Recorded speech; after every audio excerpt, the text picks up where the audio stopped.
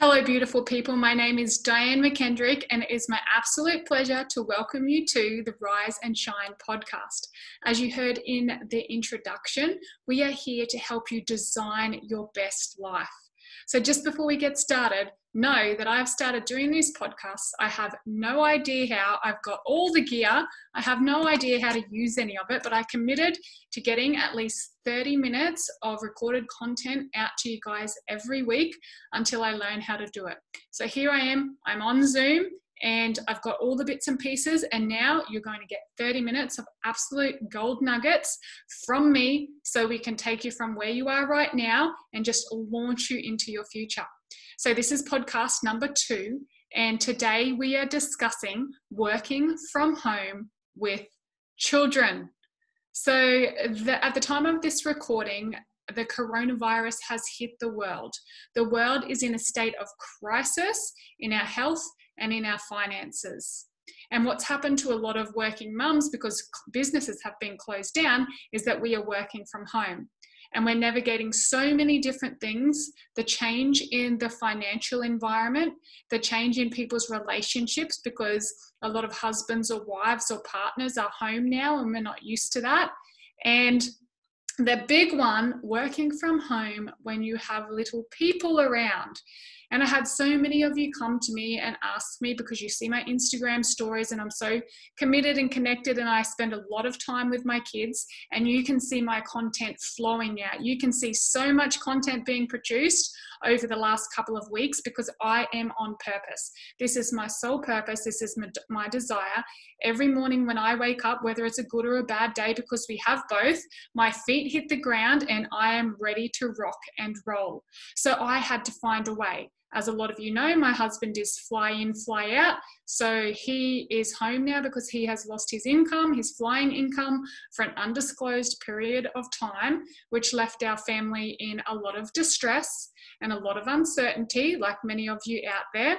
So it's like, okay, Daisy, you need to get into the office and you need to package your products that can actually help people through these times, and you need to do it and you need to provide.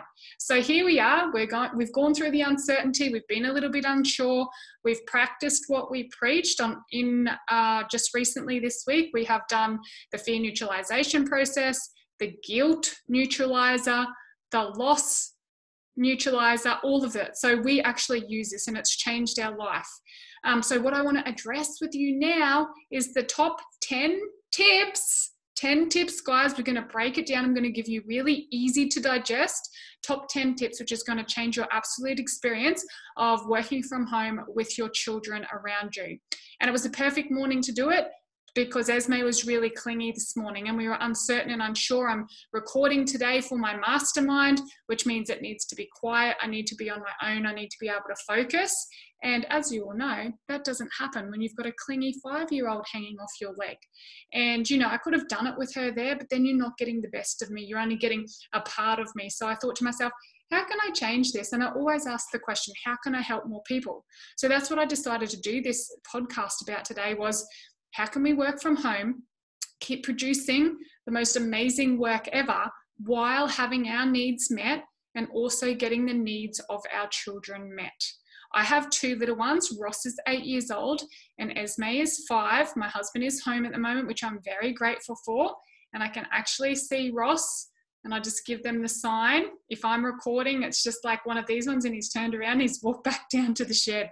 He'll be up in another 20 minutes or so. So we need to put these little things into place so we can support our children through these times as well. If you're feeling really anxious and really scattery and unsure and uncertain, that's okay, but the kids are going to pick up on that. So what we want to do for Gus and I particularly is come to the relationship and the connection with our kids as a united front. So if we're feeling separated because he's going through his fear and I'm going through my fear, then the kids are going to feel that. So really start to look at your relationship, one, with yourself, and secondly, with your partner. So when you come to the connection and the relationship with your kids, you can actually, you can demonstrate and give the example of how you want your relationship to be with the kids. Okay, so who's ready? Who's ready to get into the top 10 tips? So the first tip to working at home productively and getting that content out there while you have got kids at home is you have to set your state. Step number 1, set your state. And you have to release the control and release the attachment to the outcome. So an example of that for me was this morning I wanted to go for a walk. I do my long, slow cardio every single morning, and the outcome for me is to walk a certain distance in a certain amount of time at a certain speed, because I know scientifically that's doing what I need for my body. And it's all about the fat loss and the hormone production and all that sort of thing. So I had in my head, I'm going for a walk, it's going to be this long, it's going to be this fast. Next minute, a little voice behind me is like, I want to come, because quite often the kids come on my morning walk with me. So I was like, okay, I had to pivot and I had to change straight away. I knew firstly the walk was going to be a lot slower. I knew secondly I wanted to do my blogging and let you all know on Instagram about what I'm doing today. So I was going to have my little girl there with me, which meant that I was not going to get the speed, the peace and quiet and all the things that I expected from my walk, okay? So as she started to come, I set my state. Okay, I either say, yes, you can come, and I be present with her and I support her through that journey with me on the walk, or I say, no, you can't come, you've got to stay home and put up with the tantrum around it. But whatever decision you make, you've got to be present with it. So I said, yep, okay, that's cool, come. I had to go within, and it had to be quick, like I could feel it. For me, it's just like this feeling of coming up of frustration and, oh my gosh, this is so hard. So I had to flick my mindset. And as we started to walk, I set my intention for the walk, which was to support her, connect with her, have her be part of what I was doing. So as we walked, if you go over to my Instagram stories, I'll save them on the highlights so you can have a look. Yeah, we did some talking. She was really cranky. She was really clingy. She was pulling me on pulling on me the whole time. But if I hadn't have changed my mindset and released control of the outcome, we would have fought the whole way. So you've got to make that decision. Yes, you can come, but you've got to choose to be present with them and set the boundaries and the foundations so they know what's going on. But most importantly, I had to change what was happening in my head. So I wasn't going to go as far, I wasn't going to walk as fast, but it was an opportunity to connect, move, and get out. So I changed my expectation and I changed the goalpost. So then I could get my walk in, and I could also spend time with her, because I knew deep in my heart, if I spent this time with her in the morning, what was going to happen is it was going to give me more freedom through the day. And I needed it because I'm recording today, right? So because I chose to do that this morning, they are now down there in the shed with Gus, feeling really filled up and really happy with the situation. They don't even realize it, but you've got to step back and you've got to manage it. You stop reacting to stuff and step back and sort of watch what's happening. And without them realizing it, you're guiding the situation. So step 1, setting your state, releasing control, dropping the attachment to the outcome, getting creative. I still got to go on my walk. I got to spend time with her. It wasn't as fast or as long, but in the big picture, does that really matter? That tip alone will change lives. So make sure you write it down. Release control, set your state, release control, and release attachment to the outcome. We're going to get creative, and we're going to see how creative and productive we can be around these decisions. Okay, step number 2. Step number 2 is to include them. If you go over and watch the Instagram stories, you'll see once I did my walk, I come back and I do a workout, because this is part of me setting state for the day, so I can be here and present and excited to work with you. I feel better when I work out. So in one part of my brain, it was like, oh, great. Esme's here. I'm not going to be able to, once again, work out the way I like to work out, as long or as hard as I would usually do. So she was clingy. She was on top of me. I had to use the first step in telling you about what the second step is. I had to include her, because once again, I knew that if I included her, it takes a little bit longer. That equals freedom for the rest of the day. If you give them that framework and that foundation when they think they need it, it sets you up for a better day. I have also done this. I just want to get it done, and I keep pushing away and I keep pushing away and I keep just distracting and telling her to go do something. I get frustrated. She's on edge and she just is even more clingy. I still catch myself in that pattern sometimes, but if you genuinely include them, then what's going to happen is they feel valued and they feel excited and they get part of you. So I'm getting what I want. I'm getting my workout in. I'm getting to spend time with my little girl. Ross at this stage is just happy playing with a plane. Him and Gus are building a plane. So I just had her to deal with. Sometimes it's both of them. Literally, sometimes I'm doing squats with one on this arm and one on this arm. And then sometimes I'm like, this is too hard. I'm just not working out. They're a little older now, so it's a lot of fun and I can usually manage it. But I remember when they were little, I would get myself to the gym, which was like a half-day ordeal. And then I'd just be like, oh my gosh, this is too hard. I'm literally just going to take them for a walk right now. So let's include them. Go over to the Instagram stories. It's really cute. I'm doing push-ups. It took longer. I got her to help me write stuff up on the board. It was really beautiful. And literally it took me probably 45 minutes instead of 30, but it felt really good. And to watch her shift and change and feel supported, guys, is really priceless. So include them what you're doing. The other thing that I did when I included her in what I was doing, so this is tip number 3 in the way that we communicate with them, because I found myself before I sort of knew this and I recognized this, what I was doing was saying, so she was writing up on the board. I've got a board over there where we write up my program, 20 push-ups. And she's like, Mum, how do you spell push-ups? So here I am adding in, including her, a little bit of homeschooling, writing, holding her pencil, counting backwards, forwards. If I've done 10 and we've got 10 more to go, so we're homeschooling, we're habit stacking. That's a huge thing of mine. She's writing up on the board 20 push-ups and she's holding her pen. Go over to Instagram, you'll see she's holding her pen like all like weird. And I would used to go, Esme, that's not how you hold your pen, hold it like this. And have any of you noticed when you talk to your kids in direct demands, it's like, if I said to you, you shouldn't do it like that, do it like this. How do you feel? Like straight away, you get this feeling inside of me like, hold on a second, are you telling me what to do? I don't like that. And I know that because I don't like being told what to do. And Gus is a pilot, an international airline pilot, and they have whole training series on how to talk to people. Just these little tips that you can do to sort of help yourself have a more aware conversation with someone. So here Esme is writing 20 push-ups, learning how to spell, doing her thing on the board, and she's holding her pen like all crazy. And I just said to her, is that how you hold your pen? And you could see her thinking and being a bit cheeky and then doing it on purpose to kind of annoy me. But I know it would be so different if I was like, don't hold your pen like this, hold it like that. She would have just butted heads with me and been like, I'll do it the way that I want it. And I said, is that how you hold your pen? And then I could see her think about it. And then I said, is that how the teacher shows you to hold your pen? And she changed it. And then I heard her talking to Ross about it later. This is how we hold the pen. So instead of talking to them in direct demands, which sometimes we have to do, but we've got to pick our times, right? Speak to them in questions, because it empowers them to make the decision, even though that you've subconsciously given them the answer to the question that you're asking. So the answer is given through the questioning. We can do that with ourselves too. That's another podcast. I'll tell you about that later. So she changed the way she held her pencil. She had a lesson. She got to do the push-ups with me. She giggled her head off. She had so much fun. And then what happened? This is step number 4. And you guys are all going to love this, because I work with a lot of mums, and this happens in every single household. I'm hungry. Okay, so we've finished breakfast. It's 8:30 in the morning. We've finished breakfast. By 8:45, both kids are on my side, beside me, as I'm trying to get ready and do my thing. Mom, I'm hungry. Mom, I'm hungry. It used to drive me bonkers. And because I was always in a rush and I was doing so much, what I would do is like grab an apple or do this or do that, or let me just quickly make you a Vegemite rice cracker.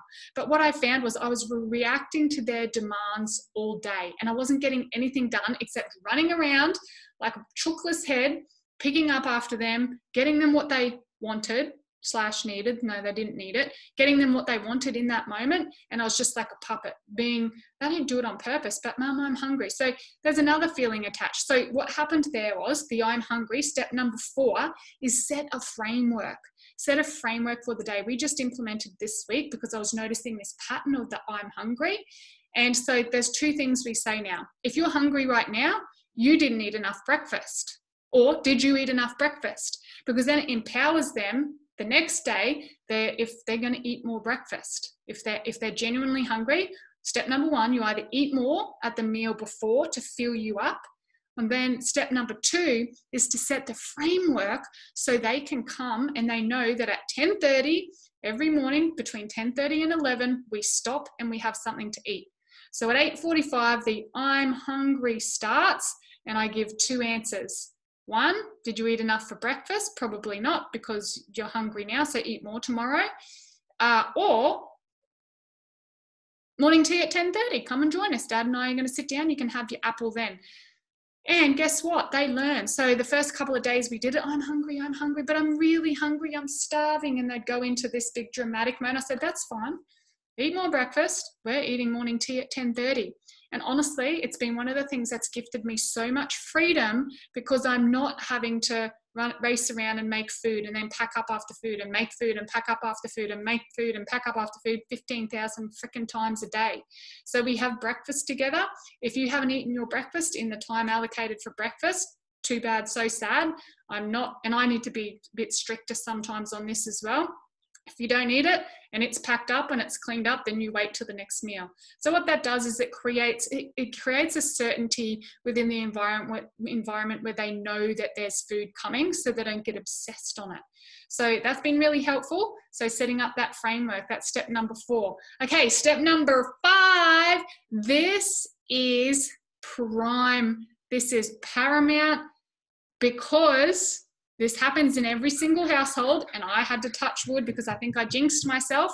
I said to my sister the other day, oh my gosh, my kids are getting along so well. We've now been isolated at home and homeschooling for nearly 2 weeks. And Gus, my husband, was away for a lot of that. The kids have not left the house for 2 weeks. I've been out to the shops and that's literally it. We thought they would be going stir crazy. They have been getting along so well. It's beautiful. Touch wood. Anyway, two days later, this morning, as I'm doing this podcast, the blog, everything, hilarious. They start fighting. Boom, boom, getting into it, physical, yelling, swearing at each other. And, you know, the old me would have just reacted to it and got in there and like, right, you get over there, and tried to be like crazy, where I just would have been crazy because I was just reacting and I was frustrated and I wasn't grounded. So now I've set up a system. It was really helpful for me to do this, guys, because it makes me realize how far I've come in just the last month. Because even just a week or two, no, probably 2 or 3 weeks ago, I would have just got frustrated. I get this feeling and it's hot and it's fiery and I just want to explode. But there's no use doing that because the kids don't get it. I have done it a handful of times in the period of having the kids, and I change my voice, and my voice must change because I'm at my threshold and I explode.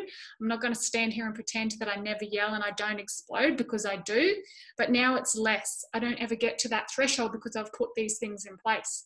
So what I do now is we have a keyword. So I sat both the kids down in a time. You got to look at the timing for it, because when I wanted to do it, they were both just like zinging off the corners and off the walls. And I was like, now's not the time. I have to adapt and I have to, watch and observe and pick the right time. So I sat there with them one day and I said, you know how you two sometimes get annoyed with each other? Notice the questioning. And they're both like, yeah, he does that and calls me a dickhead. And oh yeah, she does that and calls me this and whatever. And I was like, okay, feel that feeling. When you're feeling like this, Ross, and you're frustrated and you can feel it, rising, and you're angry at her, or Esme, when you're feeling like that with Ross, we are going to have a key word. If you get to your threshold and you're feeling it, what's the key word that you can say to let that other person know? I had the one that I wanted to direct. I said, I want you to say this, but it doesn't work like that because they need to be involved. And then they take ownership over the decision. I said, so what's a word that we could use to let that other person know that we're pissed off right now and we're feeling frustrated and we're feeling angry and we just want you to leave us freaking hell alone. Okay. And both of them said, I said, well, what do you need? Well, I need time. I need time away from that person or that person. I said, okay, cool. How about the word time? So they gave me the word time. So now when they start to fight, I don't have to get involved, because what was happening is I was walking in like this. I was wanting to grab one kid by the hair and the other kid by the hair and throw one that way and throw that one. Like, I'm just being honest here. Let me know if I'm out here on my own, but I just would be so angry and so frustrated. And I tend to be a pretty calm person. But if anything, that can press those buttons, it's your freaking kids, like drive you nuts, right? That's why this information is so important. So we sat down when the time was right and it's all harmonious and everyone's listened to each other. And instead of walking there, grabbing this kid by the hair and this kid by the hair and throwing them each way, which is exactly what I wanted to do in all honesty, was like, okay, someone's pissing someone off, and I hear him yell out, time. I get this like rising. I mean, I just want to walk in and do the thing. Like, right, get here. I've got stuff to do and I'm trying to concentrate. And you little shits are carrying on and fighting. You should be grateful. Listen to the language. It's not resourceful. You should be grateful. And some kids don't have this. And, you know, I'm such a tentative mum, and this is all the stuff I just want to throw at them, but I don't. I just stay out here and I take a couple of deep breaths. And guess what happened this morning? I hear Esme call out, time. And Ross says, okay. And Esme walks to her bedroom. And that's the key, that when that person yells out time and walks to the bedroom, the boundary is the bedroom door. Now, don't get me wrong. Sometimes the offender, the annoyer, will stand at the bedroom door, like right on the boundary, and stick their head and still be like, blah, blah, blah, blah, blah. You're an idiot. You're a dickhead, whatever it is. But most of the time, we've trained them now that when they say time, they got to go to their bedroom and that other person is not allowed in. That's the boundary. And then Ross did it. It happened last night. Esme was poking the tiger. Everybody was tired. And Ross just yells out, time, stamps his foot, walks off to his room. Esme follows him, keep poking the tiger. But once he was in his room and he said that keyword, she had to leave him alone. It's absolutely amazing. And then guess what? It's incredible. Ross is, yeah, he's giving me the wave. And it's absolutely incredible because after I've taught them to do that, I do it. When I feel this, as a mother, you don't have to be there all of the time and you don't have to pretend you're okay all of the time. So there's sometimes I feel it rising up inside of me and I'm like, time. And I go to my bedroom for 5 minutes and they leave me alone and I come back and I'm a lot more nicer than I would be otherwise. So that's really good. That's step number 5. Create a keyword and some boundaries around the fighting. It does take a little time to train them, and honestly, it doesn't work every time, but it works more often than not. And now my kids are at that age and we've been training them for a little while. The times it does work, even if it doesn't work more often than not, if it's not working as often, just imagine this, ladies, and any men watching this. If 1, 2, 3, 4, maybe 5 times a day out of 57 fights, they can sort themselves out and go and get some time away, which just leaves you to be doing whatever you need to do because we're all wearing so many hats. A lot of us are working from home, you're keeping house, you're cleaning up cubby houses after them, whatever. It's just like such a big sigh of relief. So try that. It's really cool. The next thing is step number 6. You need, if you are working from home, you need a very dedicated spot to your work. Don't take your laptop and sit on the couch or sit in bed because the kids need to know boundaries. As you've been watching this podcast, what you've seen is both Ross and Esme have walked up to the window. If you've been to my house, it's got beautiful big windows looking down to the shed, and you would have seen me go like this because this is my workspace. And a lot of the time they're allowed in here if I'm on calls. There's some things they're allowed in here for, and there's other things if I'm getting interviewed or doing a podcast or doing recording for the mastermind, I just go like that, like I'll look over and put my finger up. You wouldn't even know it, but you'll notice it now. And they know that they're not allowed to come in here because mummy's needs the time and mummy needs it important. I say always at the end, I let them know when I'm finished and when they can come in here. So once again, it's setting up it's designing this space for when they know it's appropriate to come in and not when it's not appropriate to come in. So if I was out on the deck or in some of their play spaces, then the boundaries are crossed and they're blurry and the kids don't know and I don't really know because this is something I have to get better as well. If I say don't come in here and they do because I'm a bit of a soft nurturing type and I can hear Gus saying don't go in there, mum's asked you not to go in, and then they come in and it's not that important or I'm on a call and it's not my turn to speak, I'll put my arm out and they'll come over and I'll give them a little cuddle. I would recommend not doing that. I still do it and I still catch myself doing it, but that's why there's a mum and dad, right? The dad's generally a bit harder and I'm like, oh, it's okay. But what it's doing is blurring the lines for them. So it's really important they don't come in when I'm podcasting or when I'm recording, because I'm in flow. Or if I'm in a one-on-one, someone going through something really traumatic, it's nothing more off-putting than a kid running in and yelling out penis, wee wee bum head, which is what Esme usually does. So what we do is we set those clear boundaries. Have your dedicated space, keep it clean, keep it tidy. And here's a disclaimer. If you could see on the other side of the computer, I've cleaned it up now, but if you saw the Facebook last week, they had completely like transformed my office area into a cubby house. I have a meditation triangle there that I sit in to do my meditations, and they made a cubby house out of it. They were stashing wine bottles and everything. They had little laboratories in there where they had the stuff that we would take out to the recycling bin. They stashed down in between the pillows. So when I went and helped them clean it up, there was a bottle of wine, there was an empty bottle of wine, a bag of lettuce, like the container that the lettuce comes in. What else was there? Esme had little containers of almonds, like they watch us and they do as we do. So you've got to keep this area clean. However, when you're working from home, releasing control, and I just thought to myself, you know what? This is in a step a little bit later, but just release control and let that be for a certain period of time, and then we're all going to clean it up later when I can have my space back, when they're not interested in anymore. Because sometimes when I do these calls, they'll just sit and lay or draw. So I've trained them just to sit and draw when I'm on some of the calls, that it doesn't matter. Or if I'm just listening in and doing my training, they'll come out here and then they're feeling involved. So we just went through the dedicated workspace and setting clear boundaries. Now, step number seven is about getting them to help. I don't know if I've got it here to show you. Where is it? Yeah, it's the top one. I do my bulk mail outs on Wednesday or Thursday. And I've got a lot on, guys. So I get Esme or Ross, and that's probably back to front, to do little things like this. So that says my address. Now everybody knows my address, if you can even read it. And part of my brain was like, oh, that's really unprofessional. It doesn't look good at all. But my mum brain, which I have to operate from, is like, how can I involve these kids? How can I take some of the pressure off myself and have them feeling ownership over this business, ownership over, creating a creative income? And how can I start to show them that they can design their life and choose it? So the other day, because I get huge mail out with the ring and the charm and the pixie cards now, and of course my book, which is going Amazon bestseller at the end of April, we have huge mail out. So instead of just printing out the stickers and making it easy, which sometimes I do, I give both the kids a couple of envelopes and they write the names on the back and they put the stamps on it.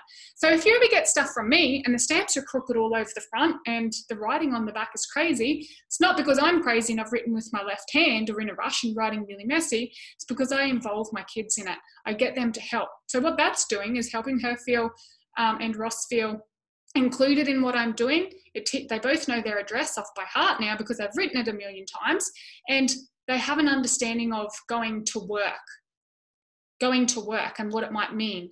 And there's times, just yesterday, might have been the day before, Esme's like, oh, again, I don't want to do it. And then that opens up the conversation of, well, discipline, and this person has paid for this and needs this. And yeah, then you can take it down another rabbit warren of lessons that you can teach them. And yeah, it's really amazing and really beautiful. This is cool. I should have done this on Facebook Live. Okay, so now we're up to step number 8. Step number 8.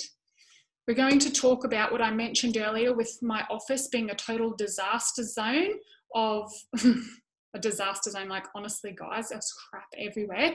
And the house as well, because most of us are used to the kids going off to school, and they go to school, everything goes back into its place, all the little shoes and knickers that are hanging around and the piles of clothes that have been dropped, which we put some processes in place to help them teach, delegate, right, get the clothes in the basket.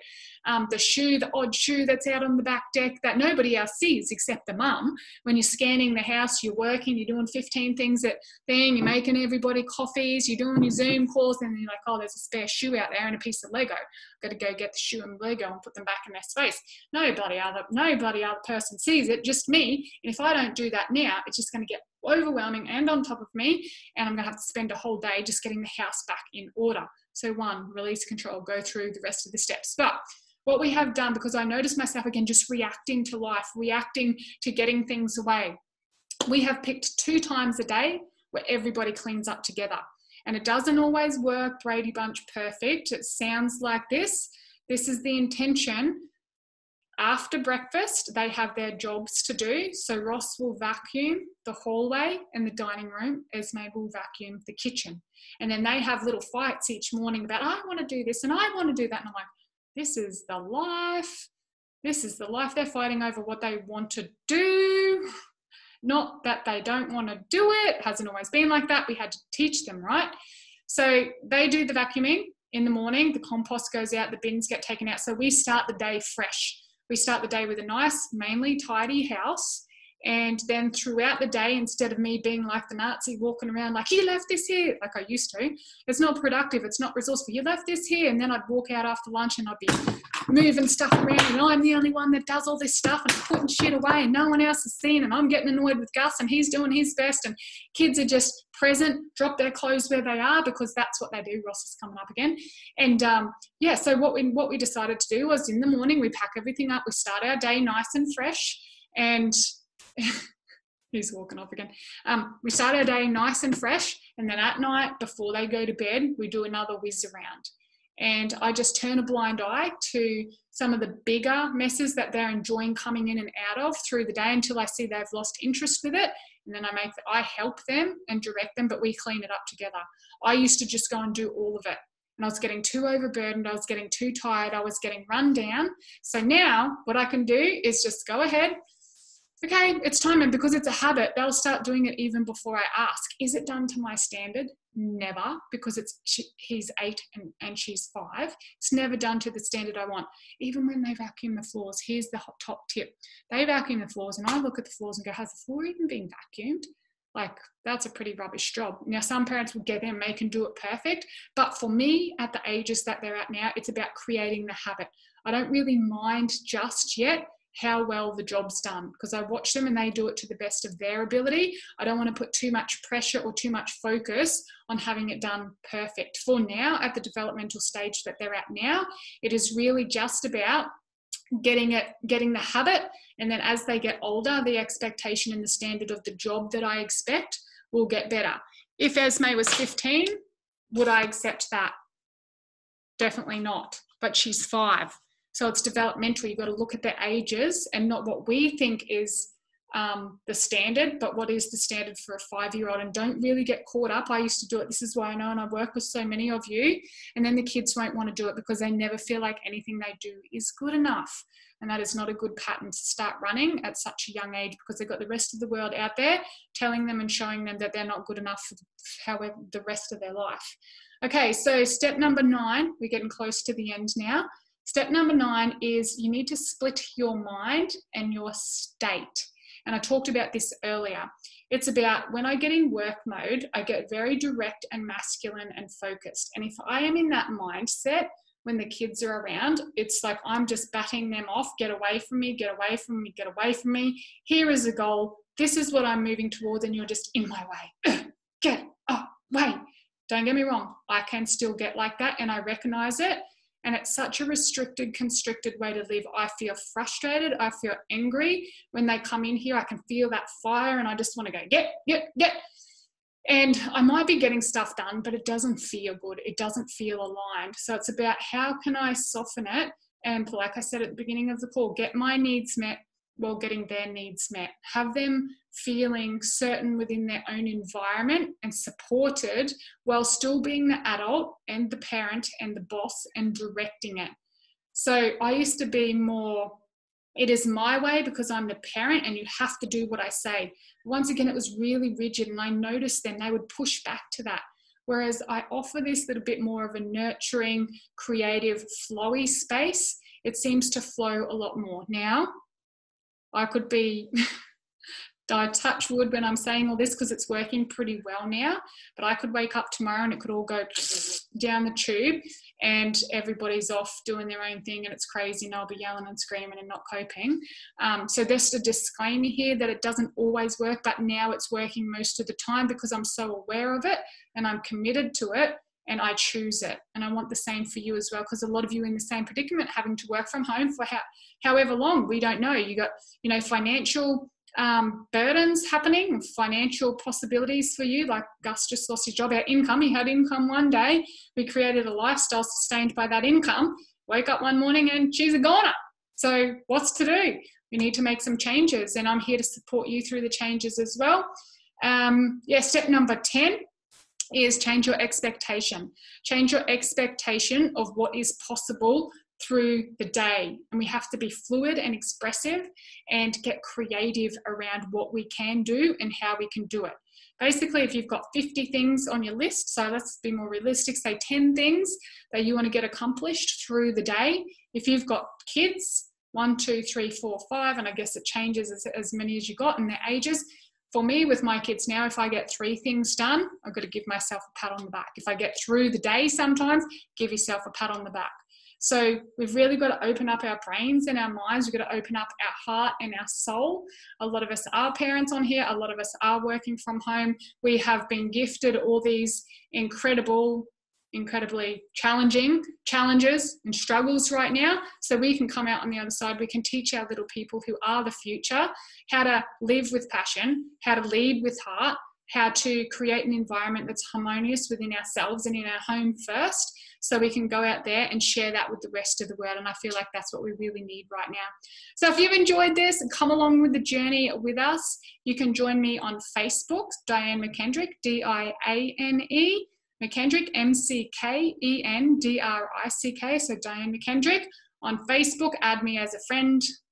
You can also follow me on Instagram, where a lot of the stories are, and you'll have a bit of a giggle of us, of the family. It's a lot of fun. So Instagram, Diane McKendrick again. You can go to my website, www.dianemckendrick.com. Now, if you're wanting more of this information for a really, really, really good price, I have just released my mastermind. We're up to module number 2. The first module is about finding out who you really are and getting deep down within you and pulling all that out.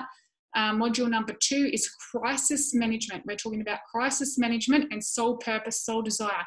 What the hell are you doing on the earth? What the hell are you on this rock for? I take you through all the process, the strategies, the questioning, the tools, the techniques that I personally use to create the 7-figure business, which is what I'm doing from home, moving fairly quickly towards that, and master all areas of your life. I show you how I've been able to write a book with 2 little kids and a husband who's fly in, fly out. 4 months it took me to get that out to people. So if you want to start living your dreams, if you want to have really solid purpose and elicit that and bring it out so you can wake up, like I said, and put your feet on the floor every single morning, the good and the not so good days, but still feel activated and energized and excited about what you get to do for the day, and not just frustrated and reacting to your day and pulling your hair out like I was for so long, then you need to really seriously think about the mastermind. It is only $80 a month. You will get your own dashboard that you can access. It's timeless and spaceless. 2 things, people, that people come to me and say, I can't afford it, or I don't have time. So I have removed both of those challenges. It's only $80 a month. And you can access it whatever time you want to, because you've got your own dashboard there. So I don't want to hear those excuses, because they're busted. Those myths are busted. The only other thing for you that's going to happen is you think you don't deserve it, or you're not ready for it. So we remove these fears. We go a little bit deeper. There's always something, right? That's life. So we've removed that. If you don't think you deserve it, I'm here to tell you that you do. And it's not just about you. It is about the collective. It is about how can we help more people? How can I help you live in your higher purpose and self so you can get out there and help more people? That's what it's about. That's what it's about, guys. Wake up every single morning and ask, what can I give? What can I do differently today? How can I be creative? How can I infuse some laughter and joy into somebody else's life? And that's what I do it all for. So this is Diane McKendrick signing out from episode number 2 of the Rise and Shine podcast. It's been beautiful and amazing to be here with you. Go over there to the website, www.dianemckendrick, join the Facebook page, jump on Instagram, and I'm really looking forward to going on this journey with you.